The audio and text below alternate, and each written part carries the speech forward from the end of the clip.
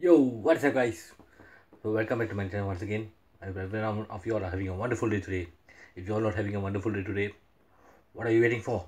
What are you waiting for? Oops, it's already evening. So, every one of you all are having a good day. Okay, but before that, I will tell every one of you all to give this video a thumbs up, subscribe to my channel if you are new, and if you like football and if you like to smile, subscribe now. Okay, and comment below what do you think about today's video is going to be. 3, 2, 1. So basically, you all know I'm a Manchester United fan, and recently we played Sheffield United. We drew 3-3. Okay, I'm going to tell a preview for the game. We were losing 2-0, and then our manager boosted our team, and we the players played very good in the second half. Made it no the play not second half, but to come back we came back very good to 3-2. And unfortunately, our defense, I don't know what to say, left 3-3. So final score 3-3.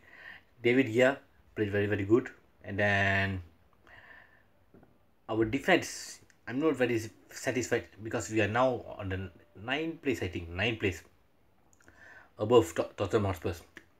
So I hope January transfer we buy a solid striker and a solid midfield so that we can finish and can cover our defense and midfield, defense and striker.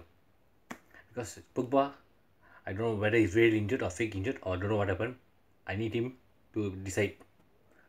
And for the centre backs, Lindelof cannot.